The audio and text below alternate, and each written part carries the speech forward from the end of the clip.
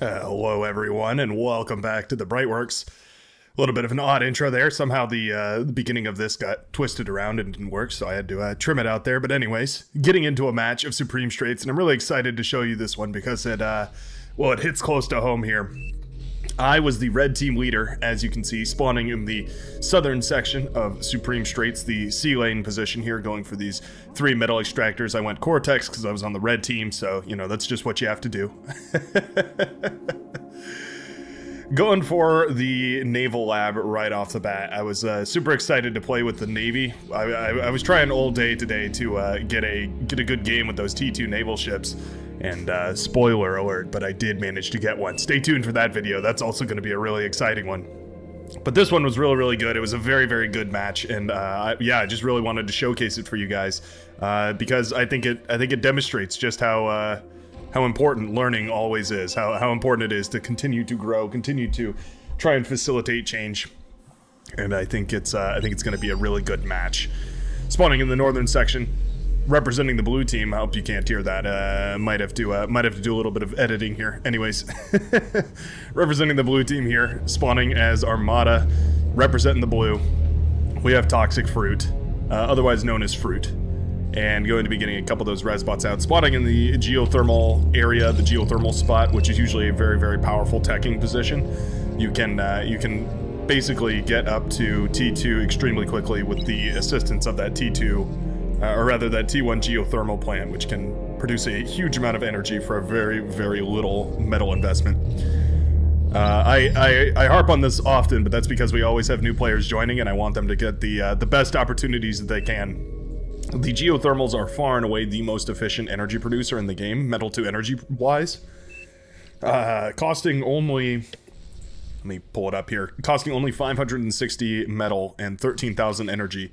You can get 300 energy per second out of it. So that is a lot of energy, but especially on maps like this where there's tons of trees, you just can eat them up with these res bots, and you're going to be in a great position here to start building tons and tons of really expensive stuff. Very good. Now, up against me today is going to be K-Bot, my a-hole. That's a pretty funny name there. Cortex player here. Going for the bot lab start over on the C lane position here. And this is a tricky one. Now, going for the geothermal very quickly, that's a great move. Very important again to go for that geothermal. You get a you get the benefits of that tremendous energy production for basically free on a map like this where all of your early energy kind of just comes from sucking up all of the trees here. If I just show you really quickly, you can see down in the, well, let me move it around so it's a little more visible. There we go. Right sort of in the middle bottom of your screen, you can see the amount of energy total in all of the trees in this little area that I've selected here that could reasonably be considered K-Bot my a-holes. That's a solid 110,000 more or less energy per second, or well, energy total that he can use to fund various projects here. And so, indeed, using that to pay for a geothermal is going to be well worth it. K-Bot making the walk all the way out to this to the water over here. I got a missile ship across. This is something I definitely recommend if you're playing Cortex here on the Southern Sea. I think Cortex works a little bit better on the Southern Sea, or rather, it works better when you're on the C lane position, which of course the Northern lane has as well. I think Cortex works a little better because these missile ships can harass further onto the shore than the other ships can. So it's a really good option for dealing a little bit of early damage and harassing the enemy down. I also like to get a submarine and park it up here in case anybody tries to go for some cheeky constructor plays, try and build some stuff. You'll see me put a little rally point up here to make sure that that doesn't happen. Oftentimes I've caught people sending amphibious constructors out of vehicle labs or even commanders trying to build things over here, and you can sometimes get a free kill off that. It's just one of those things that you can really easily benefit from. K-Bot my a-hole has moved forward here. I'm just gonna call him K-Bot from now on. It's just a mouthful of a-hole. Don't clip that. Anyways, K-Bot here, getting all of the metal extractors very quickly. Sent another constructor to build his geothermal. Really appreciating what he's going on over here.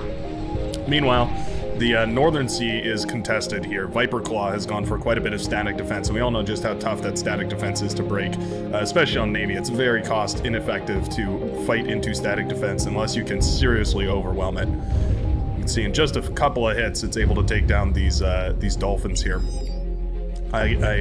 Well, it took it down to 71%, so I'm going to go with 4 hits. Final answer, 4 hits. See, this is what I'm talking about. If you send a submarine over in this direction, you'll catch this amphibious constructor here, and you can stop the sea expansion, and then you're free to eat all that metal up yourself. Often very, very powerful. This is another thing I was experimenting with, is sending missile ships around to try and harass this sea lane, and it's actually incredibly viable. You'll see here in a second that this missile ship can actually attack this metal extractor here, and this is a 4.3 metal extractor, so it is well worth shutting down. And indeed, as soon as I get this within range, I have it start attacking that metal extractor as soon as I can. I think this is a mistake I made here, is I didn't claim these metal extractor points over here. I definitely should have been on top of that. There you can see the metal extractor going down here. That's 4.3 metal down the drain, and that's pretty annoying, right? If you're playing as this player and your metal extractor is essentially harassed from a lane where you have no control over, yeah, that's pretty infuriating. Managing even to get the metal extractor back here. Those missile ships, man, they are not to be underestimated. At this point, K-Bot has stepped out into the water. He's got a ship. Oh, he captured one of my ships. I was wondering where he got that ship from. Excellently done. Yeah, using the capture tool to get that ship. I remember thinking that in the game. I was like, where did he get a lab from? I don't remember him having a... I didn't see a naval lab. I feel like I would have seen it by now. No, he captured one of my ships, used it against me, and killed my other missile ship with it. Excellently done there, using the powers of the commander to get this under control and step out into the water. Very nicely done. Just goes to show you, man, a little bit of awareness about what your commander can do, and suddenly you have a really, really dangerous asset on your hands. My submarine gets within range here and starts firing on whatever it can, trying to avoid this torpedo launcher. Submarines are very dangerous, especially to commanders. Commanders take 10 hits from a submarine, and then they go down to their eternal grave. I guess that's not true. It's not their eternal grave, is it? So I was just trying to land hits on him. You can see this submarine firing away here. I'm curious how low I got him, because I remember firing at him for a good while, and I wondered what I actually got him to. Shurikens here trying their very best to help. Not really being able to, though. 26%, wow. It's pretty close. Ooh, look at those dodges.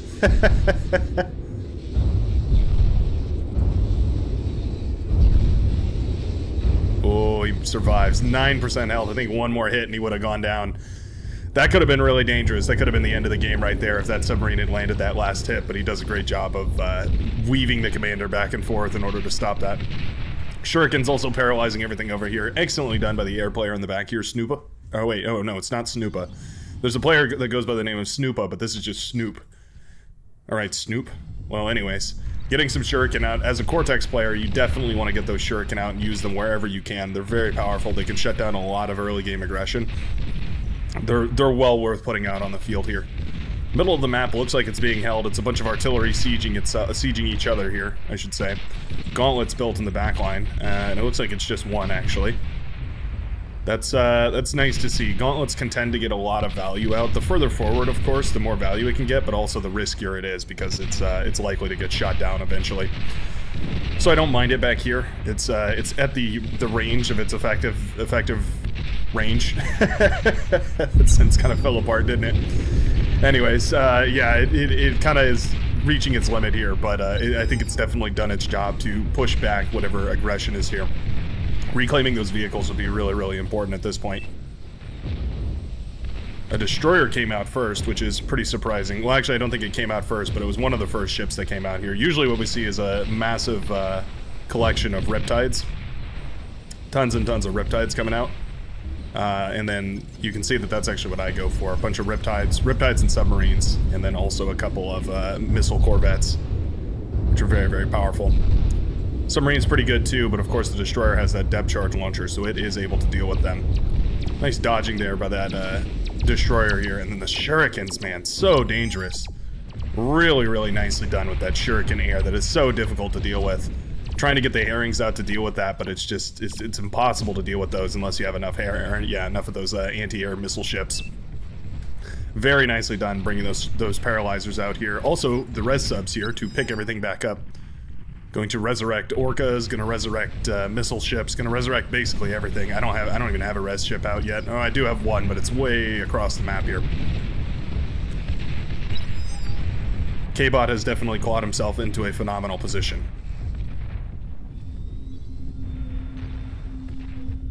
Repairing the destroyer, also an excellent move because it does have that veterancy, so it has a minus 8% reload speed, plus 17% max health. It's just quite a bit stronger now, and sending it out again is going to be a great option. Going for more destroyers, that's quite interesting. K-Bot clearly more familiar with the Cortex Navy than I am, and more power to you, using the tools better than I did, and getting those destroyers out, which are way more powerful than any of the other ships here. Watch this engagement. The missile herrings can tickle them from long range, longer range than they can fire at, but as soon as they get within range, they just destroy everything here. I guess that's why they're called destroyers, huh?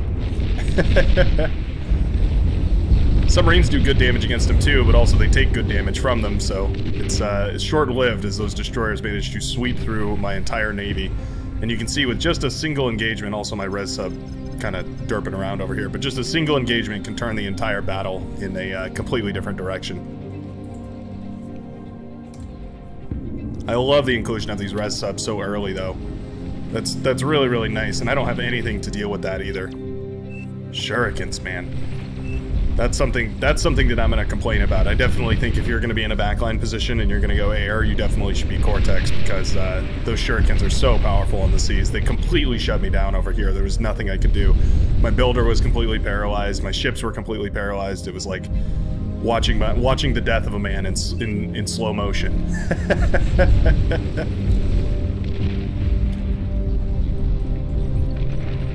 Now it's a big artillery war. We do have rattlesnakes out, the proper T2 artillery here, and we can see that they're starting to push back all of the units here. There are some jammers hidden in the veils of war here, and they're going to be able to shut down a little bit of that aggression, just because there's not going to be any radar signatures for those long-range artillery to fire at. Tried to self-destruct there. Not going to work. At this point, panic mode is setting in, and I'm just building as many riptides as possible. I'm worried because I saw him resurrecting these ships, and if he was eating them, that's one thing, but he's just resurrecting them, and that is a completely different thing. I did claim this island, which is really the only claim to staying in this fight. If you're able to claim this island, as well as maybe some of these metal extractors up here, you can stay in the fight just because of the fact that there's, let's see, what's the grand total on metal extractors here? 3, 6, 7 metal extractors versus 3, 6, 7, 8, 9, 10, 11, 12 metal extractors. So I have way more metal extractors pumping out metal than he does. I wonder what the metal per second income is like. 31 metal up against 31 metal. So the big advantage here is this geothermal, which you can see is being converted into a whole lot more energy. I probably should have been going for solar pan or wind turbines back here with the commander, building up a stronger energy source. Whoa, excuse me. You can see these tidal generators. I like to send a constructor over here to just build tidal generators, because oftentimes this area will go unscouted. And if that is the case, then yeah, you can end up getting away with building a whole bunch of tidal power over in this corner, and that can really fuel you well into the late game. Meanwhile, in the northern section of the map, yeah, it looks like Sturlitz, not shirtless. Sturlitz has won the naval game, but he does not know it yet. He's got tons of dolphins, tons of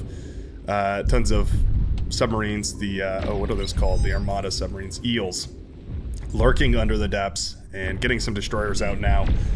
Very nicely done. Eventually going to be able to lay siege. Meanwhile, looks like Viper Claw's in a bit of a pickle here. Going to have to try and figure out a way to get back into this game.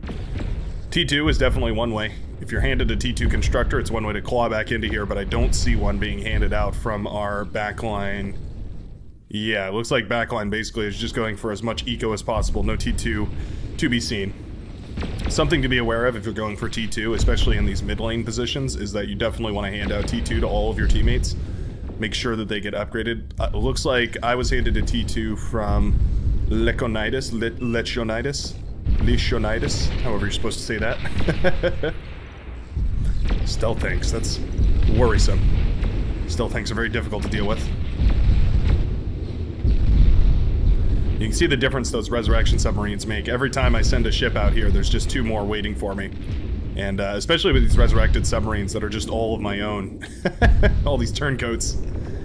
Getting back into the fight here is going to be really, really tough. I was doing a terrible job of streaming units out one by one. That's really not what I should have been doing. I should have been fortifying by these static defense areas. That would have been a way better way to take this engagement here, rather than just taking aimless fire here from these submarines and eventually going down one by one.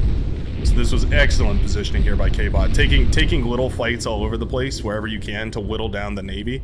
Definitely what you want to be doing here. Managed to eke a single submarine through to try and shut down some of these res subs. Very important. This was my one glimmering light of hope in the darkness, was the fact that I might be able to do something now that the resurrection submarines were stopped. My own eating up metal back here, but I actually just didn't even have enough build power. Running off of 2 build turrets, it was a critical lack of build power. You can see my APM is just stressed to the maximum, not making good decisions whatsoever. And yeah, K-Bot taking phenomenal advantage of that at every turn here. Gunboats actually work pretty well against destroyers because they pull their attention away and they can soften them up on the sides. It's a weird engagement, but it does work a little bit. Man, looking at this now, I really wish I'd built more build power. I have so much metal that I actually have in my bank right now that's just not out on the seas, and it could have been turned into units that I could have used here. Man, that's unfortunate. Yeah. Oh, this is a funny little submarine warfare here. Derp.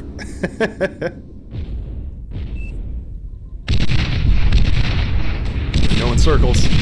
I'm on his tail, I'm on his tail! Eventually they trade out. What a derpy little mini game there. Eventually killed my res sub over here too, and that's pretty much all it takes. Shut all that down. Built a heavy laser turret over here to shut down these metal extractors, which is quite nice. Lets me start pulling the metal out of that ground. I think what I should have done is use this transport to move the T2 over to this island, upgrade all these to T2 mexes, and then start working on a T2 economy here. I went for the better energy converter here, the advanced energy converter, so that all these ones would shut off, but that actually drained a whole lot of my power. I think I probably should have gone for a fusion reactor. I'm being very critical of myself here because I think it might help if anybody else is caught in this decision-making process here. Meanwhile, K-Bot is applying pressure continually. We have okay, we're doing destroyers and resurrection submarines. I think that's a perfect composition here. Especially for Cortex, it seems like that works really phenomenally. Especially with the auxiliary troops that you just resurrect off the bottom of the sea. Seems like it works pretty well. Here he gets my build power, and this was it. This was the killing blow right here. My final build turret goes down. I start up another one immediately, but yeah, things are not looking good at this point.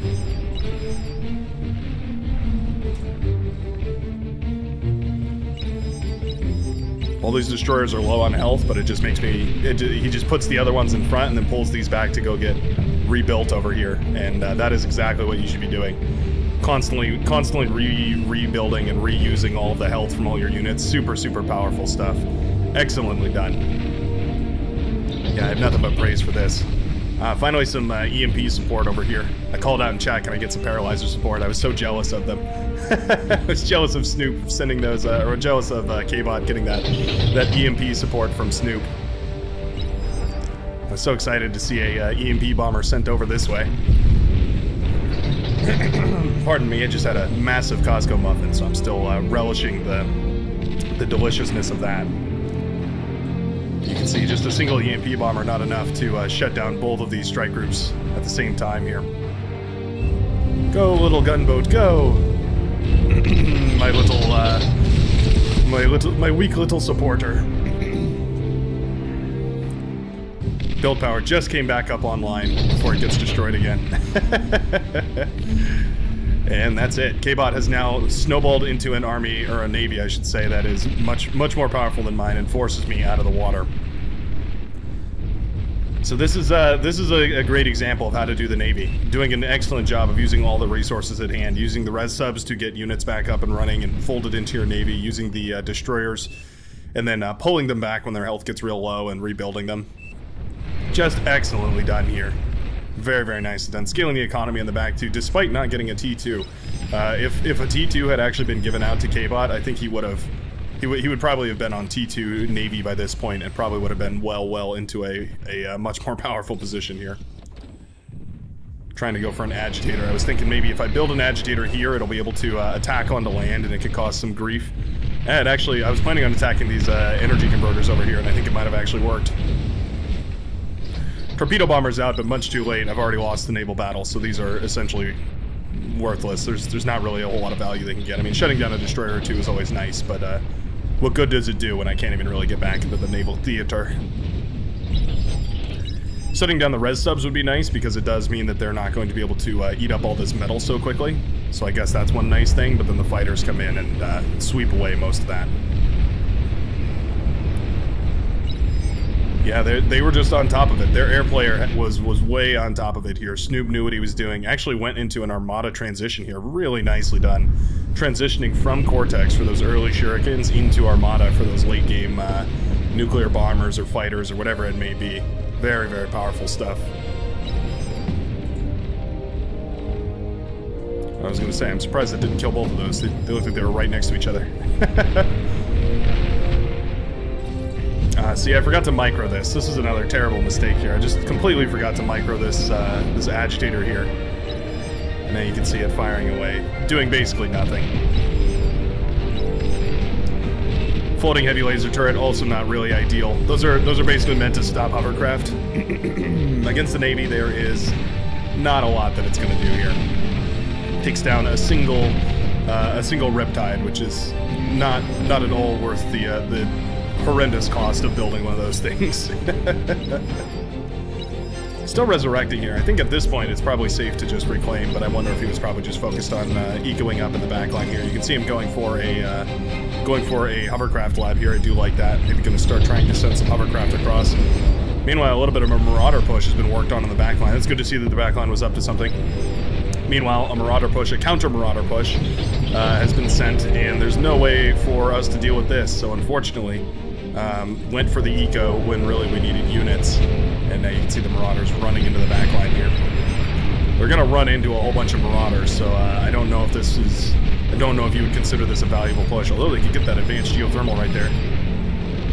Well, the blue player is not paying attention. Nope, the Marauders aren't either though. Alright, and all the Marauders will be cleaned up, a lickety-split. Meanwhile, a bunch of Marauders have already gotten into the backlines here. Taking down all the build power here of the pink player. There are EMP bombers, but yeah, those will get shot down eventually, as well as, oh, very nicely done. Snoop moves in the fighters and does take out the EMP bombers, essentially guaranteeing these Marauders a clean sweep of the base here. Taking down the T2 air pad and moving on towards Katsuyo's base.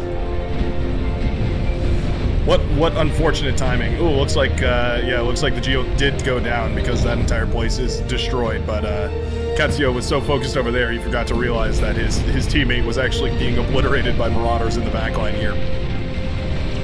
Tried to send in some Shuriken, that didn't work very well. Not really very well at all. And there goes the build power, meaning that the T3 will never come up. The advanced geos go down, or the advanced fusions go down, rather, and that is both of our backline players taken out by a single Marauder run by. Very nicely done by their blue player Fruit here, and our team is in shambles. At this point, trying to cobble together whatever I can, going for Shuriken, going for fighters, since our air player has been eliminated. This is not looking good, that's for sure. I wonder what push he's going to go for. Okay, send some hovercraft across the map, that's not bad. Also lining the coast here, not a bad idea either. Going to allow these ships to attack anything that strays too closely here, but taking a little bit of fire from these rattlesnakes. It's not ideal, but it's also like, what can you do, right? There's only so much here. Big push here by Keith Carlson, but there's EMP bombers out, and with no air player, yeah, there's not a whole lot we can do. It was excellently done. They took out both our air player and our eco player in the back, our big T3 heavy hitter. It's funny. Apparently, Fruit is saying he focused too hard and lost his base. It was basically a perfect base trade.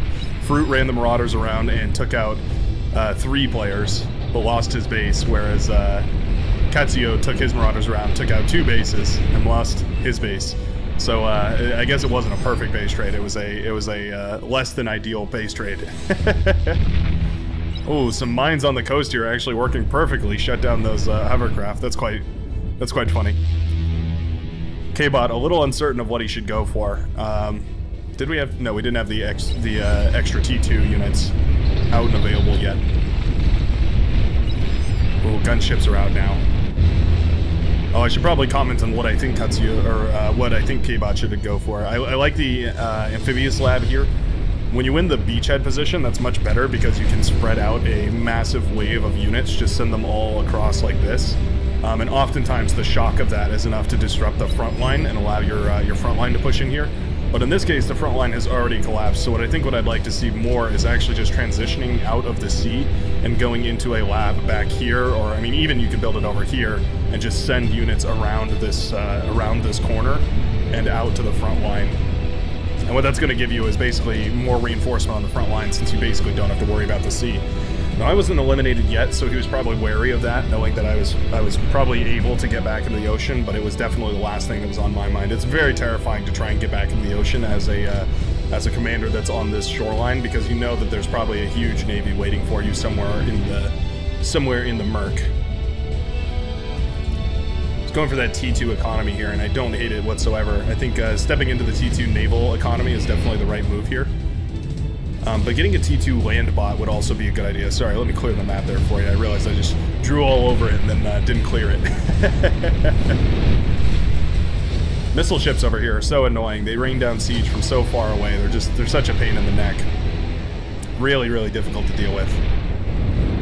Keith Carlson is moving the commander out here, but there are submarines to deal with any commanders lurking in the depths. So I think that commander is going to be really, really, really risked if it steps too far forward here. You can see I went for some hovercraft labs here. Trying to find a way to contribute to the team. I figured I have economy to start spamming out tiny units. I have an advanced fusion reactor up now.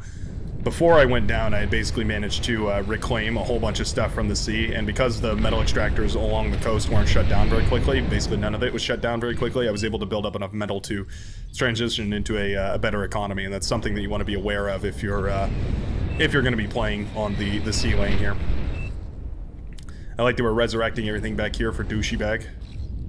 I've been informed that this is pronounced douchey bag, not douchey bag. Keith Carlson moving the commander forward does go down, takes out a couple of those submarines, but I don't really think that was a trade that was worthwhile.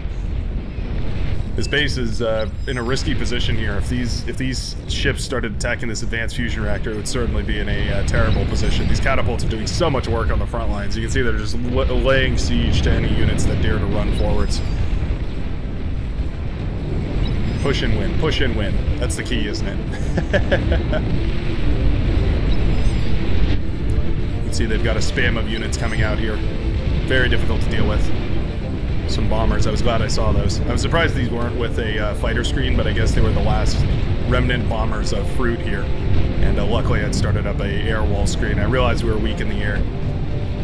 That's something that I was pretty proud of, was just realizing that, you know, trying to pay attention to where the team is weak. It's always really important, trying to figure out where your team needs support. In this case, it was the Air Force. Always be hesitant or wary of that. Where can you actually contribute the most when you've been knocked down? Sometimes the best thing for you to do is just simply to take a step back and build a massive economy in the back line. Just fall behind your other players, let them step up to the front lines, and you just fall back and eco your heart out, and eventually you're going to get somewhere real nice. See, I was pouring all my resources into energy, trying to desperately claw myself into an economy that could compete over here. I probably could have gone T2, and I didn't realize it because I didn't have any scouting information over here. But yeah, I figured there would have been a tremendous navy waiting for me, but actually there wasn't at all, which is a good move by K-Bot. I think going into a huge navy is actually a mistake, typically you want like support ships, like messengers or things like that that can do some sort of damage from afar. But the more metal you spend on Navy, the more the less you're spending on anything that can actually help the ground, right? So unless you're going for like a capital ship, maybe is the other example. So many shurikens brought out here just to paralyze all the hovercraft that I was sending just in a stream of hovercraft. It's quite funny. Oh, K-Bot did manage to come up on this on land here and capture all this. It's very nicely done. Looks like he blew apart most of it, but captured some of it. I don't know what happened here. Looks like a civil war went down. Nicely done, though, to take claim of that island. That was definitely giving me a huge metal influx for the longest time. I was fortunate that my economy had grown before I needed it, but yeah, that was certainly a thorn in his side, I'm sure, not knowing what was going down on this island over here. This is still a nice little bit of energy production. You can see 1,500 energy coming in from those tidal generators all over the place, but now the T3 has hit the front lines. Things are getting really desperate for our team. I started up tick spam because, well, people were asking for it, but it took me too long, and I don't think these even hit the field before Zop Maxima's base gets popped here. Oh, I'm so somber because I hate losing, but I gotta show you guys this because it was just such a good match. It was so clean, it was so crisp, an excellent air player, excellent sea players on both sides here. When you've lost both the seas, it's a very depressing sight. I'm not sure why these aren't moving. These should definitely keep moving forward here. These could get a lot of damage out if we just move these hovercraft across the map. But anyway, once you've lost both the seas, you're in a really tough position because you know that means that essentially there's no more there's no more protection. There's no early warning against, for instance, marauders or anything like that. You're at the whims of the enemy, and you have to fort and pork as much as you can. Build power went down, which was pretty much the death of me here, and you can see that the bombers are looping back around for round 2, dropping on my advanced fusion reactor. There goes my fusions, my base goes up, and that is me out of the game. I mean, not entirely. My commander is still there, but I decided to call it at that point because I think we were basically dead. Tremors even accompanying everything on the front line. Tremors are just the weaker version of a catapult, so I don't know what those are included for. Probably would have been better to just go for a bunch of tigers, in my opinion, but either way, stepping forward here. I like the Prude. Prude is definitely a good option if you haven't won the sea lane over here. Going for a Prude lets you maintain this geothermal without the risk of it exploding right in your face. Our backline never truly recovered here. I didn't realize it, but this player was out. Who was it? Katsuyo was out of constructors when he died, so I handed him one very late into the game. Definitely could have done better to hand him a constructor a whole lot sooner here. Didn't realize that. Guess that's on me. But be sure to call that out. Make a little bit of noise about that because it's important that you get back into the game here. Nicely done sharing advanced fusion reactors as well as some energy converters to get the economy here for fruit back up and running, even though I don't think it's entirely necessary. Advanced fusion reactor goes up there for Keith Carlson, and the game is slowly collapsing. Bag's commander. Was that? Oh no, that was just a hidden commander over here. Looks like they have a pinpointer because those knew exactly where he was located. And I don't think this game goes on for very much longer.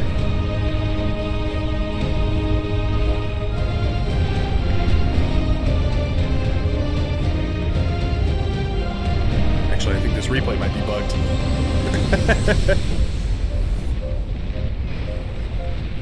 Oh, that's weird.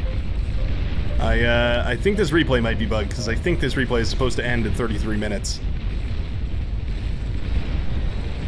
Interesting, yeah.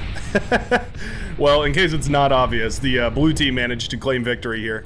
This is very odd. I'm not sure what happened to the end of this game here, but anyways, yeah, the blue team managed to claim victory here, wiping us from the face of the earth. Very nicely done by them, snatching victory and doing a great job of it. Claiming both seas is such a tremendous advantage. It really, really does help quite a lot. Anyways, I hope you enjoyed today. I know this is a bit of an unconventional ending. I hope you can forgive me here. Oh, not changes. I wanted to show you guys the statistics here. Sorry the graphs didn't pop up. Yeah, I'm really unsure of what happens, but you know what? It's it's an alpha game or a beta game, whatever you call it. It's prone to happen here and there. Anyways, thanks a ton for watching, and I will see you in the next video. Peace out, everybody.